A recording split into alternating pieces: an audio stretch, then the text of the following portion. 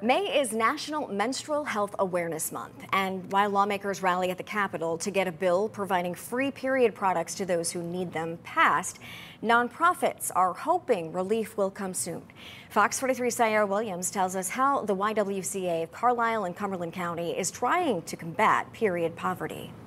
State representatives have been trying to push forward 2 bills that will provide free menstrual products to those who need them. When you fast forward to the fact that in 2024, so many of the young ladies in our community do not have what they need, and it's of no fault of their own. While House Bill 851 passed in the House, House Bill 850, which would amend the Human Service Code to allow public service places like public school and colleges offer free menstrual products, still sits in the Senate.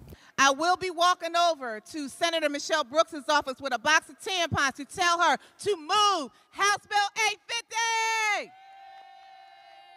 But places like the YWCA Carlisle and Cumberland County have been taking things into their own hands, offering a pad pantry. Here in our county, we see from the school districts that girls are reporting that they don't have enough money. Their families don't have enough money to be able to buy products. The YWCA Carlisle and Cumberland County Pad Pantry is open to the public, which means you can come in, grab a bag, come to this dresser, and stock up on what you need.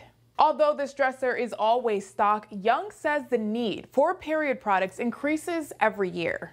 I think inflation, is a big problem because people don't have enough money for food and products. And so we're seeing that there's a big increased need. The Pad Pantry is stocked by donations and drives, and sometimes the staff even pays for the products out of their own pocket. But they're hoping soon that lawmakers make the move to supply women and girls with the products they need when they need them. So a bill like this, that's a game changer. It allows girls and women to have the products that they need to get through the day so that they continue to go to school, they continue to go to work, they continue to take care of families, and they're able to function. Sayara Williams, Fox 43 News.